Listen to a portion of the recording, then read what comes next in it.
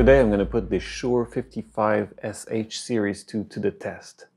To do this, what I'm going to do is I'm going to record a Minisong in which all the tracks and all the instruments are recorded through this mic and this mic only. The only thing I'm going to vary is I have a Universal Audio Apollo audio interface with Unison technology in which I can change preamps, and I'm going to use different preamps depending on what I'm recording. First is going to be the acoustic guitar. I doubled it and panned it left and right.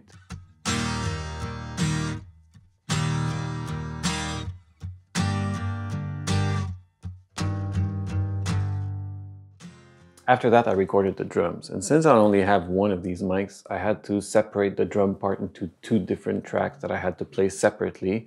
I played a floor tom and a snare.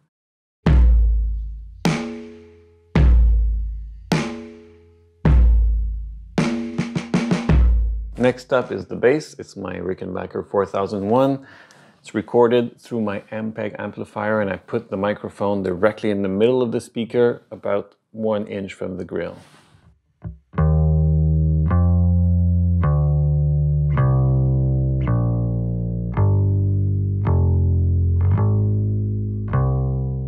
Next up is electric guitar, recorded through my Fender Deluxe. Again, this guy in the middle of the speaker, about 1 inch from the grill.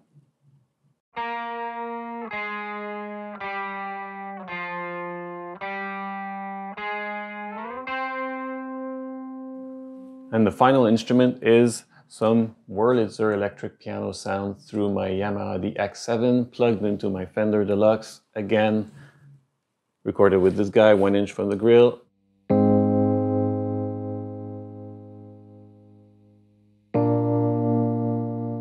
For the vocals, I decided to go big. I created a 3-part harmony. Here's the main vocal part with the stereo double left and right. I should just forget about you. Here's the lower harmony, doubled up, panned left and right. I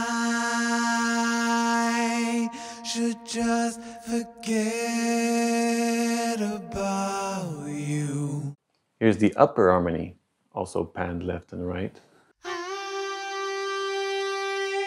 should just forget about you. Here's all 3 voices together. I should just forget about you.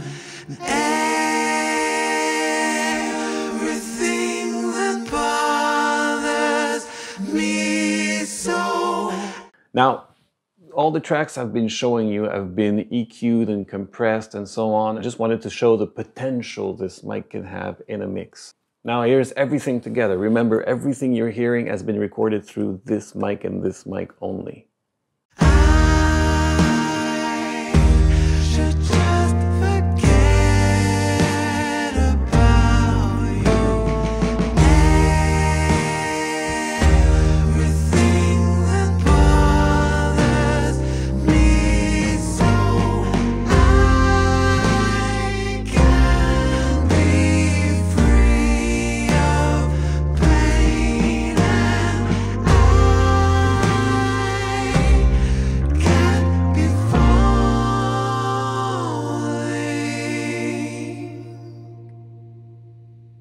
What did you think of the Elvis mic, Boily?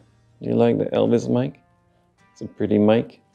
My conclusion is I'm pleasantly surprised that a lot of the instruments that I thought would not sound very good through this mic, like the bass and maybe the guitars and the floor tom, they sounded really, really good. It has a really interesting character that could be very useful in the recording studio. The mic was a pleasure to use in the studio. The swivel head, super practical when you're trying to mic different things like the floor tom and the amplifier as it swivels right into place. Goes to show you never know. I'm Boogie. If you like vlogs like this, subscribe, we're gonna do a bunch more.